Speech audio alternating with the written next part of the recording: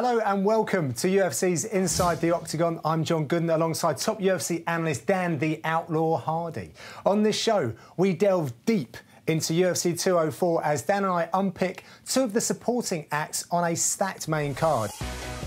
The co-main event stars UFC icon Vitor Belfort, desperate to get back into title contention after a rollercoaster couple of years. But he faces a tough test against the former Strikeforce middleweight champion, Gegard Mousasi. And there is added British interest. After a tough defeat to Anthony Johnson, Jimi Manuwa looks to get back into the upper echelons of the light heavyweight division by defeating the 5th-ranked Ovince Saint Preux, who himself is keen to get back to winning ways after coming up short against the former champ Jon Jones back in April. So, Dan, let's take a look at the facts and the stats. They live there. Two veterans of the sport, long and storied careers. It's quite surprising. We sometimes forget just how many times Gegard Mousasi has been involved in mixed martial arts contests. It's amazing, really. I mean, we've seen Vitor campaigning for so long, you know, in the UFC, but I mean, Gegard Mousasi's fought in every organisation that was worth fighting in. Yeah. He's always been one of my favourites, and to me, this really is my favourite fight on the card. I'm really excited about this one. Yeah, very much so. Well, there's so much to look forward to with both of these guys because, of course, they can knock people out. They're both great with their submissions as well, despite maybe not seeing so much of that from Vitor Belfort. But let's get into it then, and who have you got first? Well, let's start off with Vitor's striking. Why not? Start with a bang, as he normally does. With a flurry, with a swarm. Looking like someone outlasts the Mohicans. It's a good look for him. So with Vitor Belfort, if he lands a good clean shot and he feels like you're hurt, or if you show a weakness, he's going to start to swarm. And this is something Mousasi's got to be aware of, because this is effectively a controlled blast. He needs to control this as much as possible, which is not easy. Now, I think Weidman did a good job of covering up and allowing him to burn out, but this shows really where he's so dangerous. If you close distance too quickly, he'll always find a way to catch you with something. Look at that beautifully placed uppercut on Dan Henderson as he stepped in. There was really no need for these follow-up shots. Dan Henderson was already unaware of what was going on. And this was also nice to see as well. Not only is he a very explosive fighter, he's also very good at programming people. As you can see here with Michael Bisping, he started to program him with the body kick to set up the high kick. Now, at the end of the first round, it didn't land, it didn't work out cleanly. It hurt Michael, and this is the swarm that we talk about with Vitor Belfort. The hand speed is ridiculous, but that is the shot that ended Michael Bisping's night. And as you watch here, we've talked about this before, what you're going to notice is Michael Bisping's right hand is going to reach forward. And what I'm assuming, I can't be sure, but if you watch Vitor's left hand, knowing that it's such a dangerous punch, as soon as Michael sees that coming forward, he starts to look to parry it. So as you'll see, I know it's slow motion, I'm going to play it even slower. So as the punch comes out, you'll see Michael go to parry the right hand, which is not there, but it does open up the head kick. We've spoken about fighters who disguise that big kick behind a hand. Yes. I think Wonderboy Thompson's someone that does it really well. I tell you who else does it well. Cowboy Cerrone does it. Anthony Pettis does it really well. Yeah. But obviously the master of disguising kicks is Anderson Silva, and that may have been a lesson that Vitor learned from Anderson Silva in their fight. But we know Vitor's dangerous everywhere the fight goes. He's obviously most dangerous in the early rounds, but we're still seeing developments in his game which makes him unpredictable. That is probably one of my favourite knockouts in the UFC. How many times can we see it? Oh, it's beautiful. And watch how he spins back. He pivots straight back, so as not to waste any time, he can jump straight on his opponent. I mean, there's a reason they call him the Phenom. He kind of took the UFC by storm. He came out with hand speed and boxing that no one had ever seen. He's a Carlson Gracie black belt, so we know he's legit on the floor as well. But even at his advanced age in his career, we're still seeing developments in his game. And the spinning attack and the head kick attack is something that, in his most recent fights, has looked more devastating than ever. I really like the way that he follows up. It sounds ridiculous to say, but some fighters pause. Yes. I think we saw against Henderson there.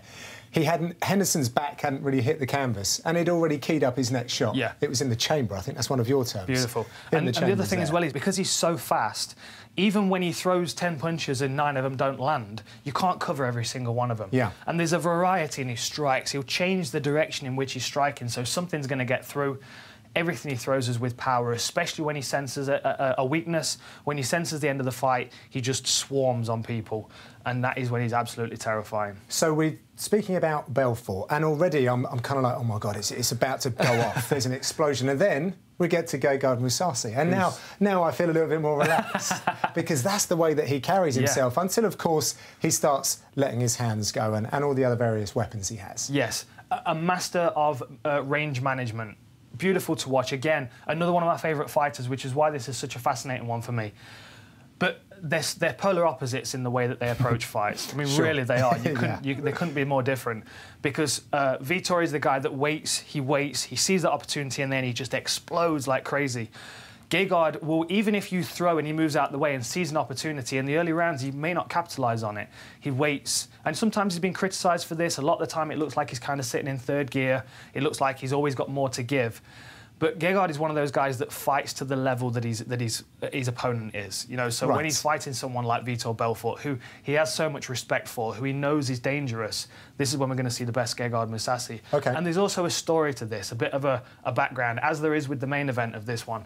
These guys should have crossed paths before a few times. Yeah. There was a time when there was a different event in Vegas that they should have matched upon. They couldn't agree on weight. At the time, Gegard was fighting at light heavyweight, and Vitor was fighting... I think I remember this. Now moved down to middleweight, so that didn't work out. Then there was another opportunity where Mousasi was lined up to fight Gustafsson, I believe, and Gustafsson was pulled out. There was a potential of him being replaced with Vitor. That never came about either.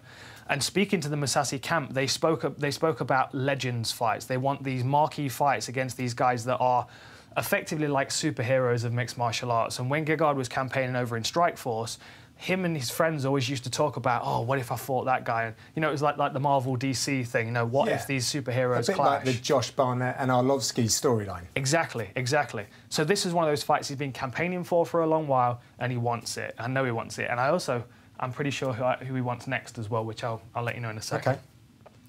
So talking about striking, let's have a look at Mousasi. Let's look at how chilled he is, how relaxed he is. This is the first, you know, right before the fight, so calm against Dan Henderson, who we know is dangerous, a very, very dangerous guy. But look at his range management.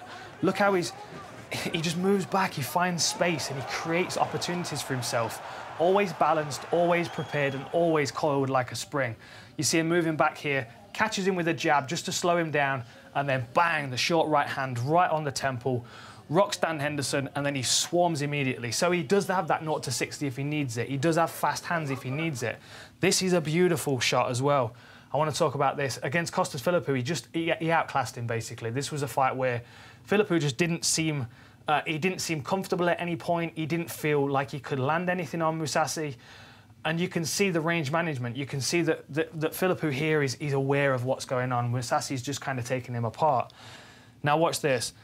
He's going to step forward here. He's going to flick out a jab. He gets a reaction there from Philippou. Flicks out a jab, hits with the right hand, then rolls underneath. Look at that. Hands are down by his waist. He's so comfortable in this range. Very aware. Very aware. He knows what his opponent's options are. He takes these guys apart. Beautiful roll underneath there, as you can see, and out of the way. Very comfortable. Not only does that shock his opponent that they didn't land, but it also discourages them from throwing more, which, if he can discourage Vitor Belfort early on in the fight, that's going to be very useful, because that is going to slow him down, take him into later rounds where he does become less dangerous by all accounts. At UFC 200, he was fighting Santos, and again, beautiful range management. Look how patient he is. He's looking for that shot, but he's controlling the octagon at the same time. Not really throwing a great deal. Steps in, lands a jab, steps out. But then watch this. So he starts to crowd. He realises Santos on the back foot, so he doesn't mind walking through a couple of punches. And when he knows he's hurt, this is what I'm talking about with the swarm. But when he starts to recover, he realises that it's not the right opportunity to burn himself out. So then he starts to be more tactical. He starts to break him down again. And he starts to cross-face. Now watch this. He's trying to strip this grip here. He's trying to collapse him down to the floor. Landing a few shots, Santos is really forcing to get back up. But watch this. So Santos has now brought his hand in. Let's just zoom in on that for a second. So he's brought his hand in to prevent this cross-face again. This is not something that was comfortable, because Mousasi is able to turn his head and really cause him a lot of pain. Now, as this progresses on, what I want you to watch for is how he feeds the hand. There we go. So he knows that Santos has got control of this wrist here, so he doesn't have to control Santos's hand. He doesn't need to take control of this wrist, because he knows that that's already tied up. Santos is opting to tie his own wrist up. Yeah. So what he then does is he passes it over to his other hand, strips the grip. Look at that. Beautiful work. strips the grip, and then pulls that arm really tight under his arm. Now he's exposed. And not only is he exposed on this side of his head when Mousasi's got the free arm, but he's also tied up his back leg as well. He's grapevine his back leg. Yeah. So it really limits Santos's options. So what he's done is he's restricted his choice. He now can't turn away from him. He has to turn into him because his arm's tied up. What I really like about this as well is he was trying to remove that post first and very quickly made the decision. The hand fight, I'm not winning that. He tried it twice and very quickly used that grip and passed it through. It's beautiful, super clever adaptability. And this is partly down to the way that he prepares for fights as well. I know that they don't do a lot of drilling, a lot of technique stuff. He just goes in and spars and spars and spars. Yeah. And he works with a team of guys that he trusts. So he can test things, he can try things in the gym, and he knows he's not going to be punished for it. Right. These are the kind of realizations you have in live situations, because this is not something necessarily that you can drill. You have to recognise this opportunity when it's there and take it in that moment. And so this is basically just rounds and rounds of sparring. They go cross-face again to try and control his opponent. Now he's on the floor. Watch this opportunity. Santos jumps back to his feet, uppercut, big right hand to finish the fight. It was a masterclass. It was a beautiful finish. And Mousasi has the ability to deconstruct a fighter mid-fight, take them apart, read his opportunities and start setting them up. And because he's so calm and he's so relaxed, you know, he just kind of edges forward. You don't feel threatened, you know. People kind of go, OK, he's not going to throw anything. And then 0 to 60, there's the jab. And you're like, whoa, hang on, he hit me. You know, he kind of lulls people into this sense of security where they feel like you're either going to have to see him move before he attacks, and he doesn't. He's a coiled snake all the time, even though he looks relaxed. He's got that 0 to 60, just like Vitor Belfort has. I think he's also struggled with motivation in some of his earlier fights in this tenure with the UFC, because they haven't been big enough fights to really get him excited. Yes. He's going to get excited about Vitor Belfort. He's been excited for this fight for probably 10 years now. You know, this is a fight that he's not even before there was an opportunity for him to fight Vitor Belfort. He's been thinking about these superhero fights, these legacy fights, the ones that are going to define his career. You know, for the future, going to move him up the rankings quickly, but are also taking out names that people recognise that are household names, like Vitor Belfort, like Anderson Silva. I think that's the guy he wants next. You know, as he's climbing up the rankings, he's going to be looking at these guys. Anderson Silva's still sitting there, you know, just outside the top 5. If he gets this win over Vitor Belfort, that's, for me, the next logical step. And knowing Mousasi, I think that's the step he would like to take as well. OK, time now for you guys at home to become involved. Thank you very much for getting your questions across. We are going to go bottom left here. Hey, Jimmy Eyes. Jimmy Eyes. So, who has the advantage if it goes to the ground, as both are very skilled there? Well done for recognising that, Jimmy, because I don't think we've seen an awful lot of Vitor Belfort on the ground in recent years in the UFC. But both guys are excellent. Very true. Well, as I said, Vitor is a Carlson Gracie black belt. We've seen good groundwork by him. I mean, I've got a couple of examples I'm going to throw out in a second.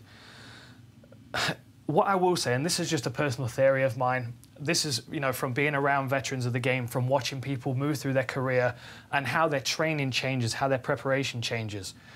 When you're Vitor Belfort, when you've got the Carlson Gracie black belt in your back pocket and you're building a team around you, you're not going to necessarily drill every position. You're not necessarily going to keep those skills sharp. Vitor knows what he's good at. He's good at knocking people out. So his team, his training camp is built around this. I've actually been in Vitor's training camp a couple of times. I've helped him out for a few of his fights.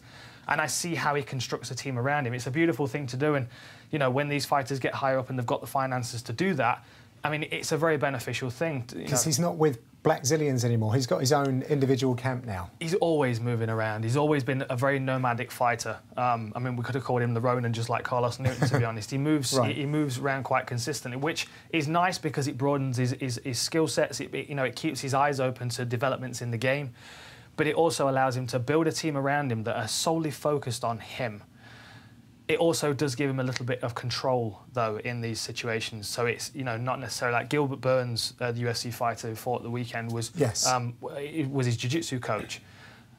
Now, Gilbert's a young up-and-coming fighter. It's very difficult for him to go in and say, hey, Vitor, you need to be doing this, because Vitor's, you know, especially in Brazil, you know, he's carried through the streets like a god. You know, there is a downside to not being in one of these big gyms. There is a downside to not having a guy that takes control like Gegard has in his camp. So we've seen. I mean, well, let's get into it. Let me show you. So with Vitor Belfort, the first thing I want to talk about is his takedown defense. He's got a wicked sprawl. Yeah. Like nobody else in the division. He's very good at reading people. Look at this in his last fight. Throws a knee straight into a sprawl against one of the best grapplers in the world, without a doubt. This was a surprise to a lot of people. And you can see him controlling the forearm of John Jones. He spins for the armbar. He threatens the armbar. And a lot of people didn't expect him to be able to attack from this position. Now, he didn't finish this, but John Jones acknowledged that this was very close. You know, so did his elbow. Exactly. And then against Anthony Johnson, who is an absolute monster at 205 now, Vitor Belfort took him down, controlled him on the floor, and beat him up to the point where Anthony Johnson really didn't have any other options other than to give his back and submit. So we have seen submissions. We do know that that's an option for him, but it always seems like a secondary option. It's never the first thing he goes to. Sure. With Gegard Mousasi, however, he's very much a dictator on the ground. He will very much take you down. Against Uriah Hall, he had a great first round, which was unfortunate in the way it ended, because I think it discouraged him in being aggressive in his fights. But watch this. So Uriah Hall now has done a great job of rolling to his knees. He's also looking at this single leg, which he can then start to threaten, even if it's to get up. But what Mousasi does, and this is something else that we see, this is something else that I see, you know, an opportunistic development in his game, something that he saw that he realised was a good opportunity. In this situation where Uriah Hall is on the floor, Mousasi has reached around and he's actually got control of his thigh. You can just see his fingertips here. Let me just zoom in on that for a second. You can just see his fingertips on the inside of his thigh. Yep. So what he's going to do is he's going to elevate that thigh.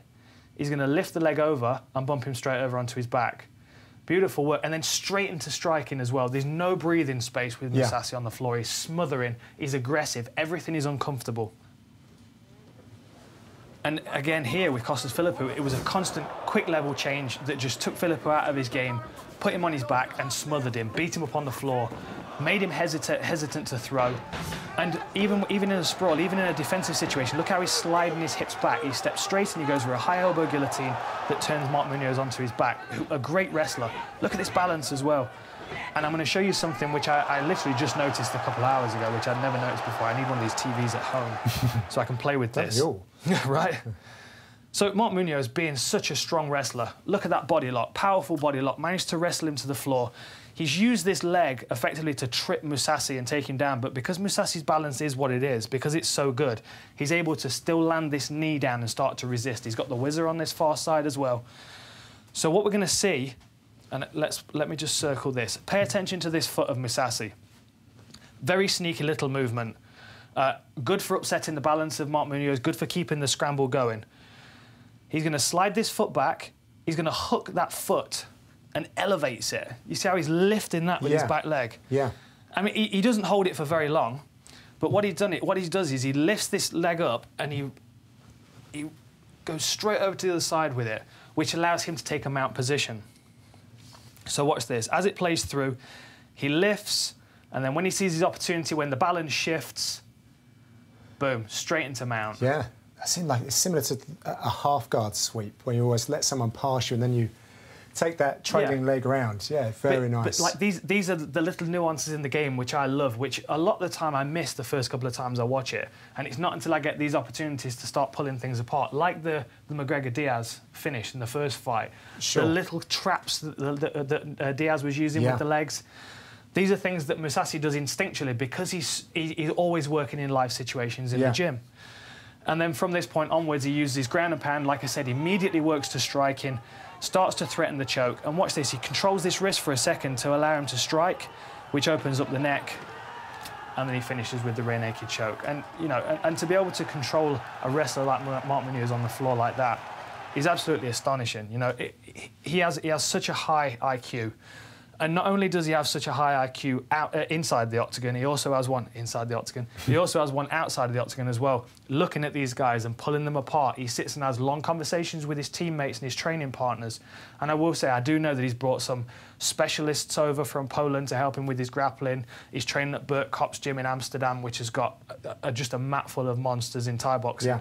So he's got a real wealth of knowledge around him, and he just feeds off all of this, you know. And he stayed in Holland this time. He stayed in Amsterdam to prepare for this one because he knows that Vitor is going to want to bang. Yeah, and don't underestimate Dutch kickboxing when it comes to this kind of thing. Exactly. I love it. You said it at the beginning, the matchmaking is brilliant. I feel even more about that now, that kind of, you know, aggression from Belfort to the laid-back Mousasi. They're both very, very nicely matched indeed. Coming up next, we look at the light heavyweight matchup between OSP and Jimi Manuwa. Let's pull up the facts and the stats for this one, Dan. So, home interest in the poster boy Jimi Manuwa. Physically very similar there, maybe a slight edge in the height there for OSP, coming off of a huge fight against John Jones, a massive opportunity he had there. Scary dudes. Two scary dudes. Scary dudes. Don't need to say much more. Both generate a lot of power. Both very, very scary. Yeah. Great fight. Really fun. OK. Scary dudes. But what more have we got to see about exactly why they are so scary? Well, they're both good strikers. They're both very powerful, as I said, but they're both very different. OSP's far more instinctual, a little reckless, very opportunistic in his footwork and his striking. Not nearly as tidy as Jimi Manuwa, as you'll see from this playlist here. Bit casual, you know, hanging out, ready to go. But this really shows you how powerful he is. Now, Glover Teixeira was a world beater at one point, and he just could not keep a hold of Ovince Saint Preux. Look at that, beautiful, stuffs his head, comes straight with the strike. Watch the body kick. Oh! I don't ever see body kicks take people's legs away like that. And again, swarms on people, knows how to control them, knows to get out of situations which he doesn't want to be in, like on the ground, underneath Patrick Cummins. Watch him roll straight over, use his strength just to stand back up. Such a great athlete, isn't he? Amazing. And you've got to think how discouraging that is for an Olympian. Now watch this knockout. This is, again, just absolutely beautiful. Foot placement, hand placement, opportunistic. Boom, look at that. We've seen this before. It shouldn't work. It shouldn't. I mean, everything's wrong about. He's moving backwards. He's in a very unathletic stance. I mean, let's have a look at that. But he's posted one hands, and this is something we see with Anthony Johnson as well, which at some point in the future I would love to see those two guys fight. Both very big, powerful punchers, as well as Jimi Manuwa. But you can see him posting here and finding an opportunity, finding a window of space to throw that big, powerful punch through. Cracks Patrick Cummins right on the chin, turns his head away, and there was nothing else he could do from that point. Separated him from his senses and sent him to the mat. And we're going to see that from one more angle as well, just because it's such a beautiful punch. Boom, there it is. As he's moving backwards, finding opportunities. And because he's not, and this is another good example, because he's not the technician, because he's not done hours and hours of hitting pads and refining his striking skills, he finds ways to win. He relies on his athletic ability and on his footwork, but he's not constrained to any particular type of movement. We've spoke about this in the past. When you're sparring with that beginner in the gym, often they'll catch you with things that you're not going to expect because they are quite reckless, they're a little untidy, but physically very, very dominant. Look at this straight punch that he lands as he stands up. Boom, straight through the guards of Fejao. Just didn't expect it. Forced him to curl up in a ball in a very defensive shell and then just get bombarded with a lot more powerful punches. An opportunistic fighter, very instinctual, very present, very in the moment, and handled the pressure of fighting John Jones very well. I mean, that's something that we've really got to give him credit for. Yeah. You know, John Jones always comes in, you know, with such an aura about him. We know how dangerous he is and how talented he is. Ovince Saint Preux stepped up, he got in there with confidence, and he held his own for the duration of the fight. Yeah, absolutely. Jimi Manuwa, a big opportunity for him. He's just come off the back of, again, a huge opportunity in fighting Anthony Johnson, who's just ridiculously powerful, as you well know, Dan. It makes you look good every time Anthony Johnson goes out and puts people away. He was being nice to me. Yeah, OK, well, I don't believe that. But I was actually lucky enough to go and spend some time with Jimi during this fight camp, and he is a technician. The way in which he does everything. He's kept his same team since he came to the UFC. All the same guys, really just fine-tuning stuff. Two things for this, though. He's put on more weight, so more strength work, so that he will have to be cutting more weight for this one. And the second one was the work that he's been doing for a southpaw. So two takeaways that I found when I was in the company of Jimi. You know, he's got a good team of guys around him, and it's been working for the duration of his career. I mean, when you come up against guys like Anthony Johnson, he's always got that X factor. He can always catch you with a good clean shot. I mean, DC found that on the way to winning the belt. You know what I mean? There was always that danger of getting caught with that one shot, the one shot that sent him crashing to the canvas. Fortunately for him, he managed to recover. But Anthony Johnson is a very scary individual, and Jimi Manuwa just stood trade blow for blow with him. Yeah. You know? And interesting to say that he's put on more weight. Obviously, that's looking at Anthony Johnson and going, exactly, he's a monster. I need to be a bit bigger in this division. But for me, Jimmy is a very technical kickboxer. He's got a very refined style, which is nice to see with someone that's so naturally powerful, because usually when someone has natural power, they become quite reckless. So when you've got someone who you've managed to basically educate in a striking art and control that power, he's able to find opportunities to use it. I mean, just lifting Cyril Diabate off the floor, and even when kicks and punches are being blocked, you can see them upsetting the balance of his opponent. You know, if you take one of those kicks on the forearm, it's going to do just as much damage to your arm as it would if it caught you in the ribs. Here against Ryan Jimmo, rest in peace. Yeah. You know, and Kyle Kingsbury knows about it more than anybody. This was on the same card as I fought last in my hometown, and Kyle's a good friend of mine, and this was just brutal to watch. Really shows how scary of an individual Jimi Manuwa is, and this was early on in his UFC career as well, when people were just really starting to understand his potential. But look at his footwork. Look how he's reading his opponent and his opportunities, finding the opportunity to land that body shot. Now, a lot of strikers with the power that Jimi Manuwa have got, they're headhunters. They don't look for those single shots that do the damage. But look at that. He knows Kyle Kingsbury's covered up. He could quite easily start just wailing on the head, but he reads that opportunity. He looks for that opening. There it is, midsection. Boom, thunders it in. And Kyle Kingsbury's a massive light heavyweight as well. Yeah. He's one of the biggest guys in the division. It always has been. But Jimi Manuwa's technical ability was just too much for him. And then you couple that with his power. And when he knows that you're hurt and he starts to really lunge forward, sometimes he gets a little reckless, but he's good at pulling back and controlling. OK, he's going to level change. I'm going to skip him with that lead knee. And then controlling, bracing the head and landing good, clean knees. I mean, that kick was the one that really did a lot of the damage to Kyle's face.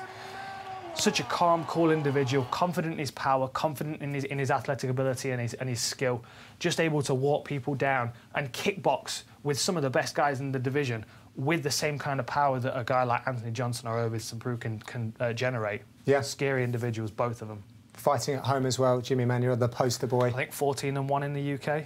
Oh, it's crazy stats. Yeah. Yeah, really looking forward to that one. With such a huge event taking place in the UK, we couldn't ignore some of the top local talent on the bill. So make sure you check out the show where we put a heavy focus on the prelims and examine the chances of the best of the Brits. Don't forget to get involved in the comments below and get in touch via the UFC's social media outlets. That's all from us today. Remember to check out all the Inside the Octagon shows landing in Fight Week. You can use the links in the notes below to get to those. Cheerio, and we'll see you next time. Michael Bisping is the new middleweight champion! This is the greatest day of my life. What do you get for the man who has everything? Dan Henderson is famous for knocking me out at UFC 100. You get revenge. Some say revenge is sweet. I disagree. I think it's better than sweet. Be careful what you wish for. Honestly, I don't know why Michael would want a rematch with me. You can't erase history.